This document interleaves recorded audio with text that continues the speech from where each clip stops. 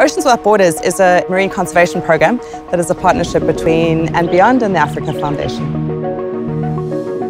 Global climate change is having a huge impact on reefs, and that leads to huge loss of coral habitat.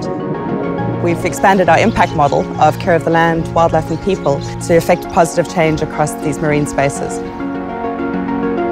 Initially there was Mnemba Island off Zanzibar, and then Benguerra was added to the portfolio, and then most recently Vamizi Island.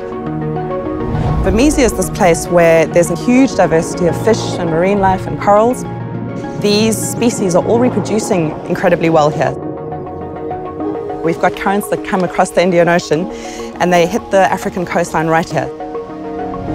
From here, the current splits and it goes north up the coast towards Mnemba and then south down the coast towards Benguerra in South Africa. So if we can keep these reefs healthy, then all that production can support those reefs along the coastline that are so critical to the survival of the people on the coast.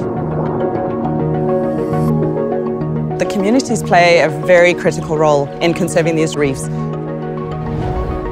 If we can work with the local communities, increase fish stocks and demonstrate that we're making the systems more beneficial to them, we've got a really good chance at producing effective change. We have this amazing opportunity here where we can work with both the local communities and affect international change through educating our guests. The Small Group Journey is a program that we've put together where we invite a small group of guests to come and immerse themselves in this really wild environment and lead them through a whole bunch of tools on how to begin looking at a marine ecosystem. We'll explore the coral reefs, the beaches, the mangroves, really have lots of fun, learn lots of things, and then learn how to apply that in our daily lives.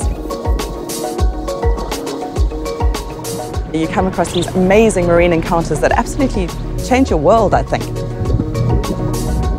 Very often it's these big species that they initially engage with.